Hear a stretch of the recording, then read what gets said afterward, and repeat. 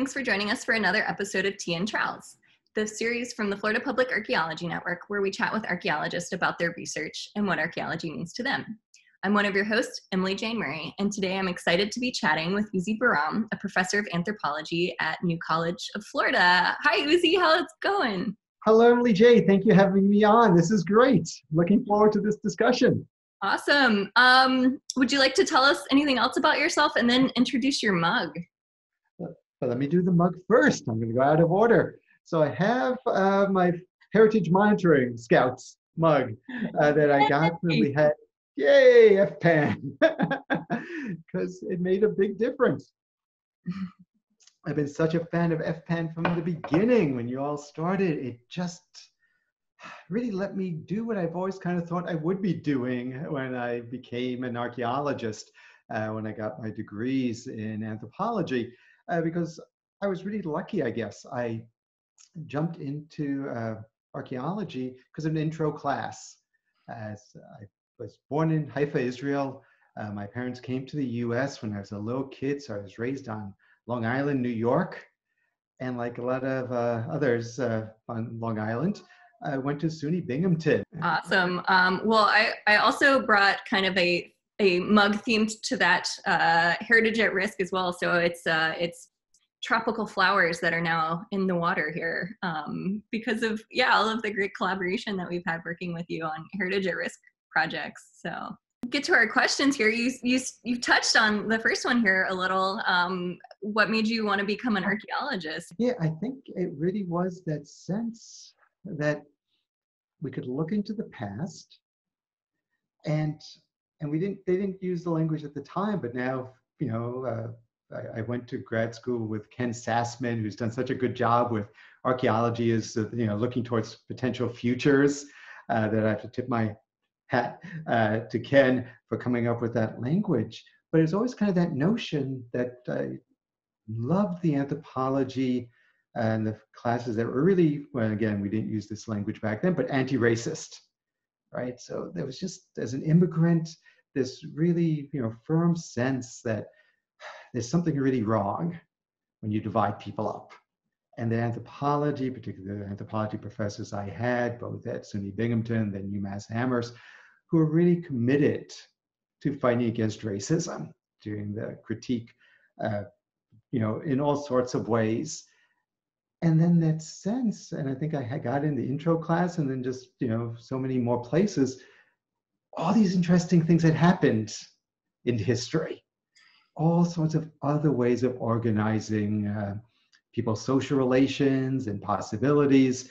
For whatever reason, I've never really been a fan of hierarchies. Never kind of enjoyed them.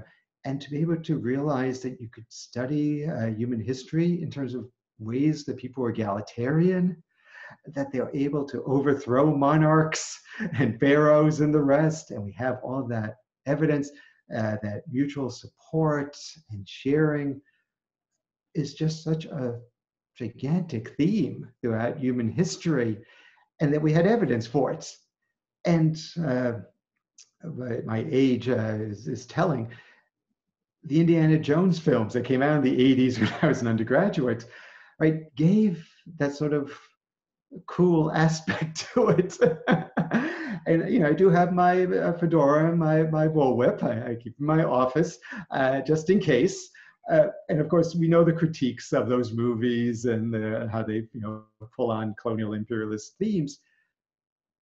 But also, there's particularly in the United States, but in other places around the world, archaeology is seen as a good thing, right? No, there's very few folks who don't get excited by it, and to be able to take that excitement and work with it to say, hey, look at all that humans have done, and maybe what we can do really keeps me animated in the field. And I'll say there was also, so many people who were just supportive just at the right moments. One of whom, when I started my graduate program at UMass Amherst, the person who founded the department decades before was Dick Woodbury, who's long since passed on. But he had been retired when I started, but the faculty were clear. They invited him to, meet the new cohort. They'd done that every year. Dick Woodbury, you might know, worked with Gordon Willey on that survey of the Gulf Coast, right? Something I hadn't thought about until I got the job at New College much, much later. But one of the things Dick Woodbury was really clear on, his whole career was based on basically curiosity and having opportunities, right? So it wasn't theory less, but it was be interested in things, be interested in all things human. And if a door opens, go through it. I think that's excellent, just life advice too, to just go with it and don't say no. And yeah, see what happens and be creative, right? Theory-based, of course. Make sure you have some connections. And, I've, again, just was very lucky to have faculty who encouraged. When I was undergraduate, it wasn't just Randy McGuire, but Meg Conkey was at Binghamton.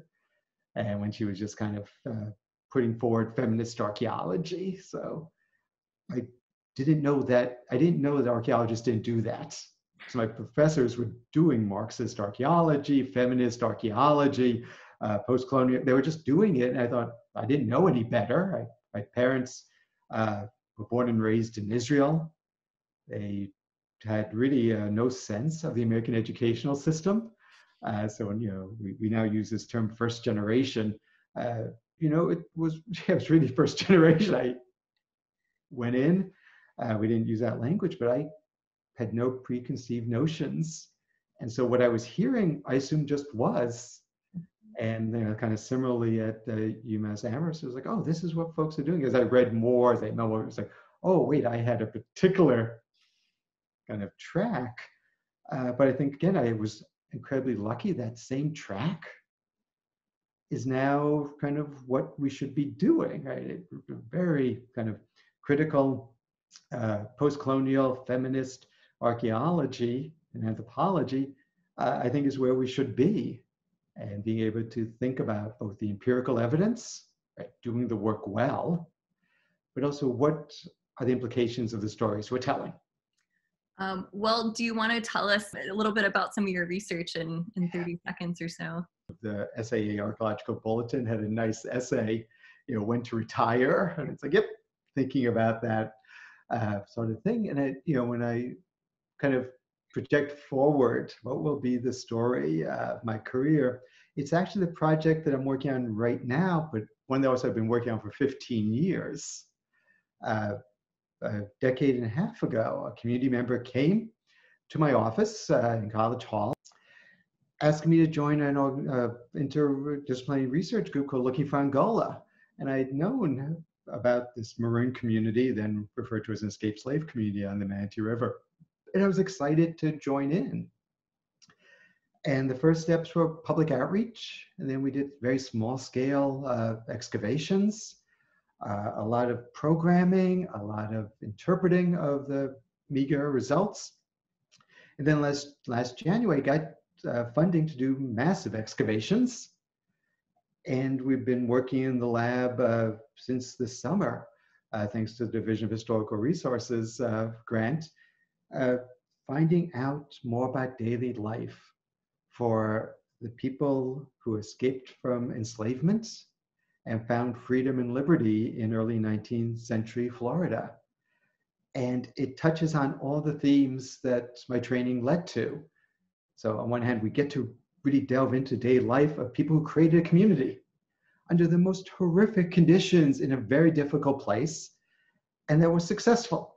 We know it's successful because we know their descendants, and we know how much the spirit of Angola lived on in the peoples of Andros Island in the Bahamas. It's always been a very public project, encouraging people to come and see what we're doing, encouraging the media to cover us. The joke I always make is as soon as I take a shovel anywhere in Sarasota, Manatee counties, TV cameras will be there, and that's held for this project as well. And that through the Time Sifters Archaeological Society, our local chapter of the Florida Anthropological Society, presentations using their newsletter to just let people know we have, of course, limitations during this COVID-19 pandemic, but still trying to let people come in and see. Thanks to FPAN, West Central, Jeff Motz and Becky O'Sullivan. A really nice video about what we're doing came out a couple of weeks ago in September of 2020 for International Underground Railroad Month, to kind of let people know, yeah, we have evidence of really courageous people who created a life for themselves and their families and their comrades on the south side of the Manatee River. And it only lasted a couple of decades, but it was enough so their descendants could live in freedom elsewhere. And so all those notions kind of come to the fore with this Angola project. It's a really beautiful story to be able to tell as well about, I mean, that's one of the reasons that I love archaeology too, is to be able to like tease those stories out. Like, yeah. It's amazing. Yeah, and to let people know this is, you know, heritage beneath their feet, that it's all around us. And of course it ties into the other concerns, right? Because I live here in Sarasota. My office in College Hall, the former Charles and Edith Ringling mansion, built in 1926, is right on Sarasota Bay. And it's a part of the concerns is how much is going to be lost as sea levels rise, as hurricanes come more frequently. And the more that we can disseminate the information about these really fantastic histories, the more we can get people to realize, no, we don't want to lose them without knowing about them. Mm-hmm. We need to be able to have this part of our collective consciousness, our archive of information about those who came before us. And as well as being inspired by the Maroons, by the pre-Columbian indigenous people, by the Cuban fishing rancho inhabitants, by so many people who've worked here and left evidence, material evidence of their lives that we can bring forward, share, and be good to think about. So do you have a favorite tool in your toolkit that you use when you do some of this work? So my favorite tool is actually the collaboration with community members, right? I'll say that kind of by personality, I've taken those personality tests, and I'm an introvert, right? And it makes sense. There's no way one is a graduate student, sits and my dissertation was based on Ottoman period material culture from the Eastern Mediterranean. And to be able to sit with ceramics, coffee cup fragments and clay tobacco pipe fragments and Gazaware, and think about it and organize it. You can't do that and be really a social person. You gotta like enjoy being by yourself for long periods of time. And yep, that's true, right? Even being a professor, a lot of it is just sitting, being alone, figuring out things. Not by necessity, but it's kind of there. So when given the opportunity, yeah, I'd rather be on the sidelines, right, in the center of things. But again, the training I had, the people I've met who I've respected, and kind of the ethics of all this work is you got to engage community members. And so I think of it as a tool because I wouldn't use it if I didn't have to. The work I do with community members is very much the obligation that I need to chat with you. And it's worked so well, right, for so many projects, particularly the local projects, been sustained by people who get so excited by the work. And again, we'll just focus on the Angola project, that we've been working so long, and thanks to people in Sarasota's African American community, so much inspiration, so much support. But then just a few years ago, one of the descendants who happened to live in Brainton but hadn't heard about the project came across the heritage interpretation signs we had put up, got in touch with me, and then pushed the project even forward, right, and got to the next steps, and has been such a pleasure to work with. And through her kin relations around the area, brought in more people who just care so deeply and remind me that no, this is important to do, that the hard work of going through the materials, the kind of politics, getting funding and making sure that funding is going forward, dealing with all the details, and of course the report writing that comes across, finding time between classes, administrative duties to do all that is worthwhile because it's in partnership with community members, and I think it's probably the long-lasting contribution. Well, and it's definitely a skill, to work on and to hone, and it does take practice, and I like that. I like that's a tool. Yes, I got to sharpen it just like you need to sharpen your trowel.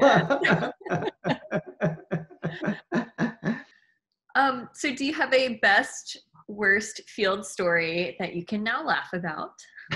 I think I worked doing CRM during my graduate career. Need to take extra money to get through life, and there was one project where the crew, we did so many. This was up in the Northeast USA. So many STPs that came up with nothing. No evidence of any human modifications. And it's the worst because there's two levels of being the worst. One, for anyone who's ever done that kind of STP survey, if you get nothing after nothing after nothing, it gets a little tiresome day after day. And so there was just kind of that immediate, yep, another 50 by 50 centimeter hole in the ground. Yep, here's the organic level, and here's the sterile, and yep, we're just finding some roots and some pebbles and rocks and nothing else. But also, it was terrible because it was only later on in my career. It was, wow, we were really doing this the wrong way. That I am not a fan anymore of doing those kind of surveys because people don't live in 50 by 50 centimeter holes in the ground 5 or 10 meters apart. I think we were doing 10 meters apart. That's not how people live their lives. And in fact, an archaeologist up in New England, Russ Hansman, gave a really great conference paper at one point, really just lambasting the whole approach. And it was like, oh my God, I was complicit in something that was erasing Native history by pretending nothing was there when nothing actually is something. So on two levels, that was really bad. Although I appreciate having the money to pay rent at the time. Tromping through the woods, digging holes. It's like, why am I even digging the holes? I know that feeling. Yeah, we came up with some songs about it. I don't need to repeat them now.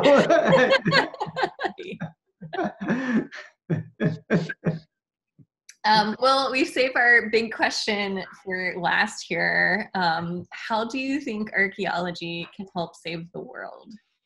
How can it help save the world? Yeah, I do think it's meaningful. And I'm actually really glad that we're not talking about that because when I was an undergraduate, I had a political awakening when I went to college. I was basically apolitical growing up on Long Island and started kind of getting a sense of, wow, there's things we can do. And then even more so during my graduate days. And I did my dissertation work in Cyprus, Greece, Turkey, Israel, whereas you might be aware there's some particularly harsh political realities, right? So always a sense that, no, this is meaningful. People care, especially in the Eastern Mediterranean, people care, desperately about what the archaeology says. And, I credit Barbara Little back in 2007 when she published that piece in Historical Archaeology. What can archaeology do? I'll get the exact title wrong, but what can archaeology do for peace, justice, and the earth, right? So all those things. And I do think it matters, right? It's underlined a lot of what I do, but it comes about from my particular, and it's been kind of reassuring I can do this. I was born and raised Jewish, and particularly the Reform Judaism that I was raised with, that I still belong to in terms of my synagogue membership.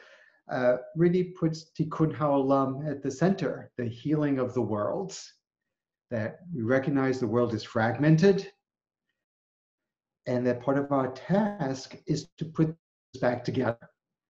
And there's both a wonderful metaphors, we think about archaeology, putting pieces together, but also that kind of need to do it, but also with a lot of humility, right? That part of the teachings in Tikkun Ha'olam is we're not going to finish the task because it's overwhelming, but we can contribute what we can contribute. And so I think archaeology does so much to, one, get people to realize there were people before us walking on this land, right? That I've been doing the Indigenous acknowledgement in all my public presentations and in my classes to remind and really sometimes to teach people there were people here before us.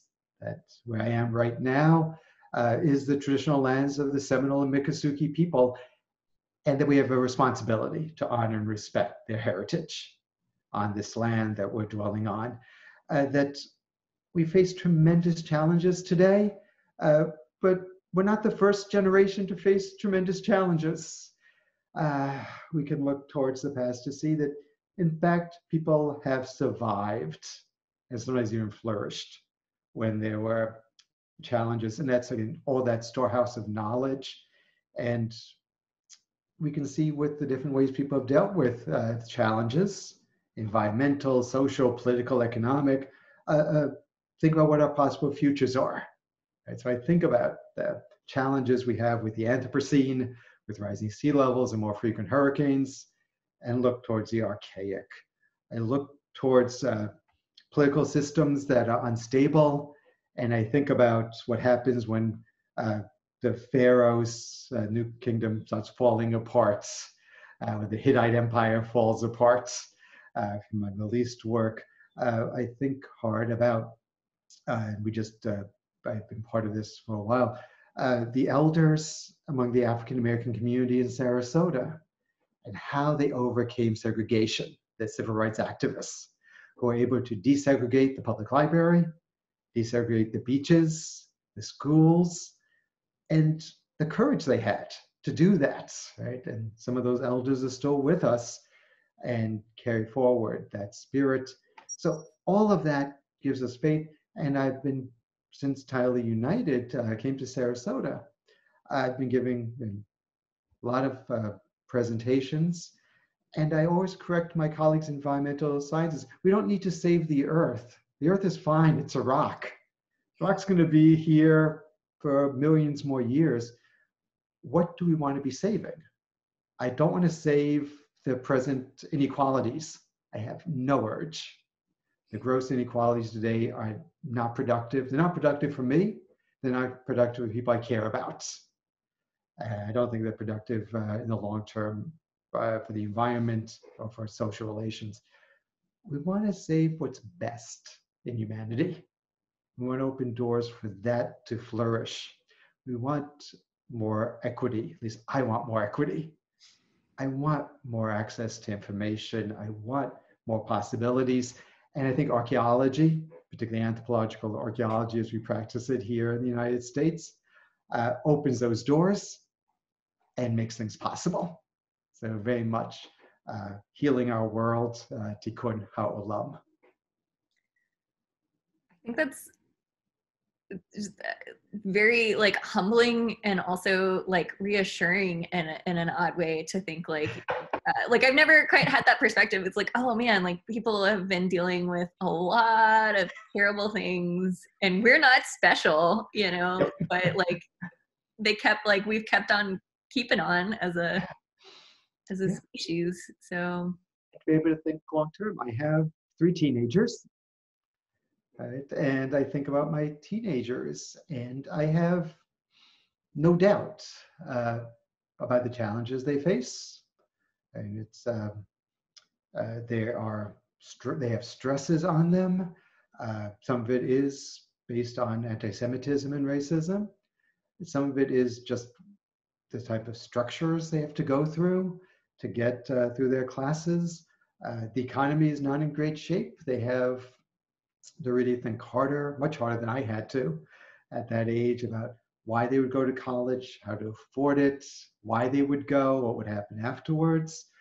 Uh, but our task is not just the immediate one, but to think about 3, 4 generations from now, right? That I know very little about my family history because we've just faced disasters, right? As my great grandparents, it's just very confusing. They seem to have both lived in Haifa and gone to basically what's now Ukraine, back and forth.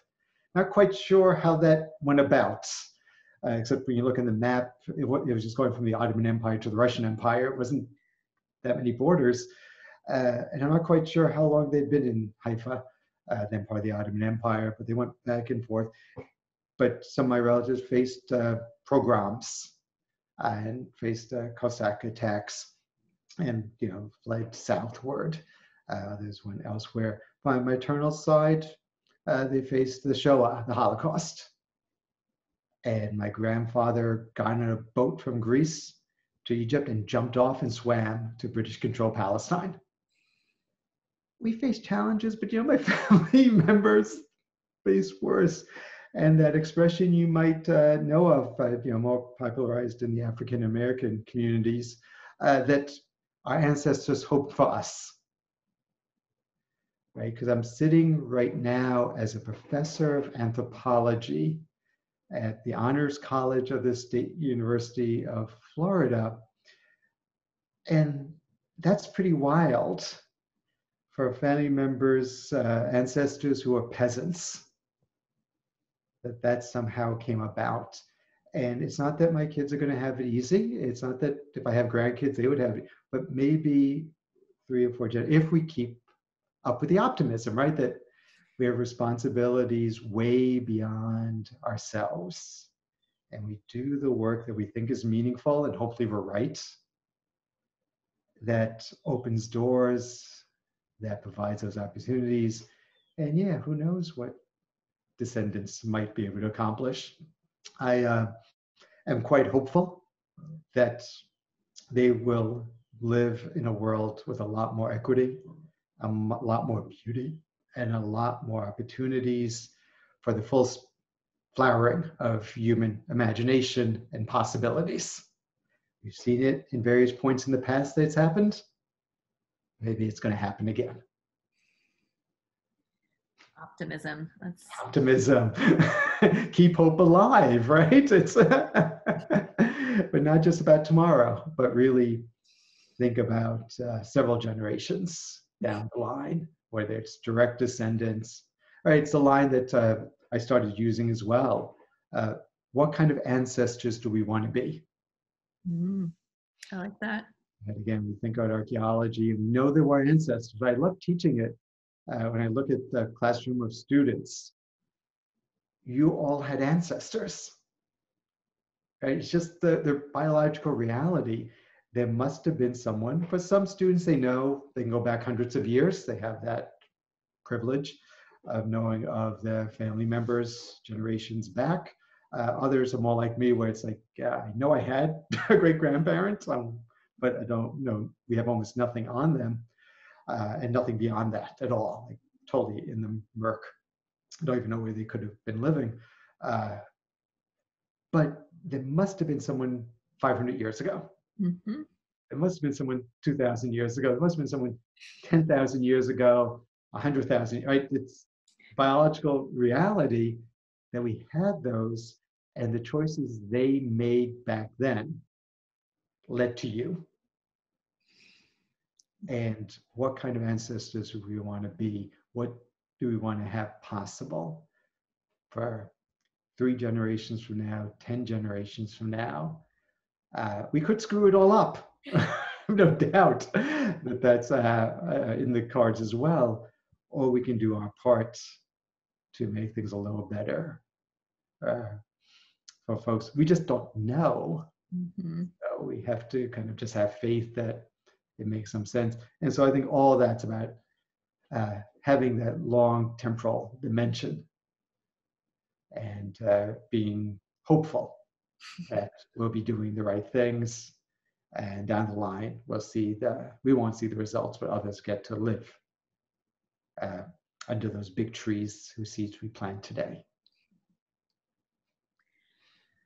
Well, we have just one more bonus question. Crazy things going on today. What's been keeping you sane lately in 2020? I like that question. What keeps one sane in 2020 in this immediacy? I have 3 teenagers, an 18-year-old and twin 16-year-olds, and I don't know if they keep me sane, but they do keep me busy. And obviously, I love my kids, and I like doing things with them and encouraging them to read and get outside and engage. So that's a big chunk of what I do. They've also always been really good helpers in some of my projects from when they were little onward. In fact, when we did the open house at the excavations in January, they came out and helped guide the tours for it, and it was very much appreciated. So that's there. I started running actually for the first time this century. I had been a jogger in my youth, but I hurt my knees. And so I stopped, but during this pandemic, I actually took a risk. And I actually run 4 times a week with my neighbors. So it's actually a really nice thing to just run with them. I also go out in the woods as often as possible in every direction and into the beach, away from people, of course, but walking the beaches of Sarasota, Manatee, going to the nature preserves and state parks and county parks is big. I still read a lot, kind of both professionally and for leisure. And although the skill set is not impressive at all, I started painting. Oh. Got a easel, it's paints, and you won't be seeing any of the work. But it is a good way to kind of create a little bit, just for myself, and not get caught up in all of the challenges with COVID-19, the politics, economic concerns, but to see the beauty it's possible, and to realize this too will pass, and we'll construct something that hopefully is a little better. Very cool. Yeah, I guess I am creative, but I'm like creative if there's boundaries. So like a blank canvas like freaks me out. What do you do with it? So I'm a knitter and a sewer. So there's like very set instructions or processes, or like this is what you do versus whatever you want. Yeah, it's the blank slate, the blank canvas doesn't scare me. It's I think it's a great challenge. Gotta make something, and maybe one day I'll get to a skill level that I can share it. There's your retirement plans. Start planning that gallery show. Ooh, that'd be exciting. Well, thanks very much for chatting with us today, and thanks to everyone who's watching at home. Cheers. Cheers. Thank you so much for doing this, Emily Jane. I really appreciate it.